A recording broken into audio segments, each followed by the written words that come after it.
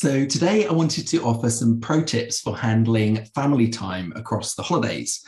So many of us are going to be spending time with our families, perhaps a bit more than usual. And often there are underlying tensions within the family. So whether those tensions come from personality clashes, from Brexit polarity, or perhaps from historical rifts in the family or disputes, it's important to think about how we're going to enter into those environments, how we can hold ourselves. So here's 3 tips just to help you think about it across the season. So the first one is to lead with wisdom. And what I mean by that is holding your maturity and your current set of emotional intelligence skills as you go into these conversations. We've all had the experience of going into relationships where it feels like people who have known us for a very long time are holding us in a vibration that we used to be in. So maybe holding us in our teenage identity, in our early 20s identity, in a younger identity.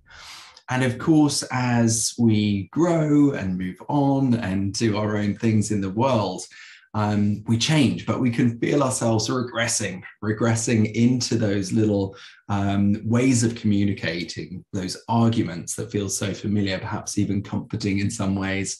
And so this tip is all about holding your shape as you are, with your wisdom, with your emotional intelligence, remembering who you are as you go into those conversations, and perhaps seeing if you might even surprise some people as you speak and act from that place. Tip 2 is to be a good shepherd.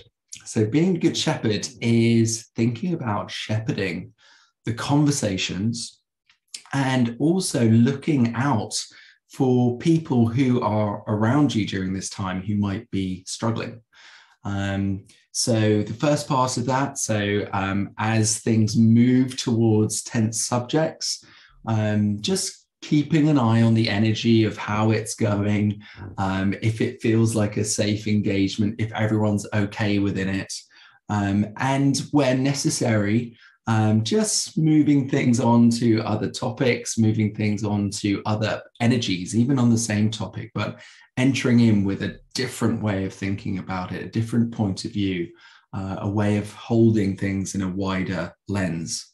And it's quite an interesting challenge to try and do that, particularly where we know where battle lines might be drawn in different families, and where the problems might arise, to see if we can bring something different that actually brings a bit more harmony to the overall situation.